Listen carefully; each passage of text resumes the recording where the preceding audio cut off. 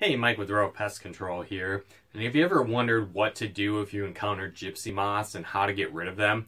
Well, today's video I'm going to go through a couple different tips you can use to get rid of gypsy moths and what to do if you find them around your home. Now, interestingly, these gypsy moths aren't really native species to the United States. They came over in about the late 1800s from typically Europe and Asia, and then they've spread across the U.S. ever since.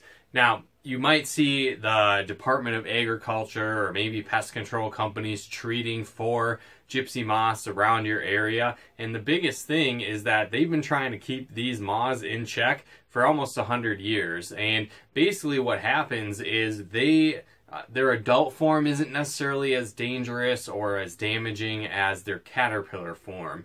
And what these caterpillars will do is they'll actually go and feed on all of the leaves on a plant. And basically that can end up killing these plants because they're not getting any light, they're not taking advantage of photosynthesis, and so it can be very damaging to a species as they spread across the world. And so typically what we do is we'll try and keep these in check by treating for them as soon as we see any kind of signs of them. And again, it depends on what state you're in. Pest control services typically work hand in hand with the forest department, with the Department of Agriculture to keep these pests in check. Now, again, they can spread very quickly. While you don't necessarily, like I said, need to worry about the adult form beyond the fact that they're going to continue to breed and multiply.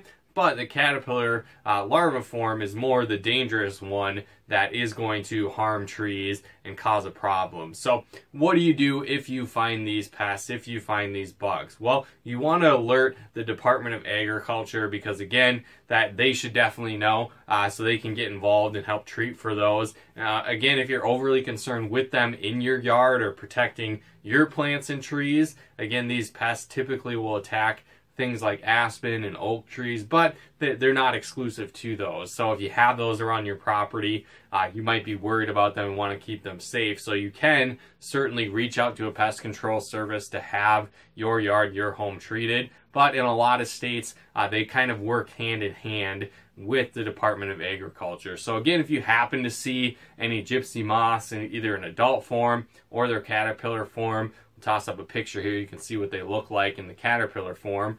So if you see these around, definitely, like I said, let the Department of Agriculture know. Reach out to your local pest control service if you're not sure if they go hand in hand with those. But just letting people know is definitely a great prevention step. And then if you're overly concerned and you want to have your home treated for these pests, feel free to do that as well. You can reach out to your local pest control service if the Department of Agriculture isn't going to be on top of that. Like in some states, they definitely are on top of that. So again, find out what goes on in your state specifically, but keep a lookout for these pests because, again, left unchecked, they can do a lot of damage, do a lot of harm to a lot of trees, and so we definitely want to get rid of them as soon as possible. So again, hopefully you got some benefit and value out of this video. If you did, feel free to comment and share and subscribe to our channel if you haven't. And if you do have pest control issues, feel free to reach out to us over at rovepestcontrol.com. And if you happen to be a first-time customer, you can also get a $50 discount by going to rovepestcontrol.com/50 off and just fill out that information there and get $50 off your first service with us. But again, thanks so much for tuning in, and we'll talk to you more soon.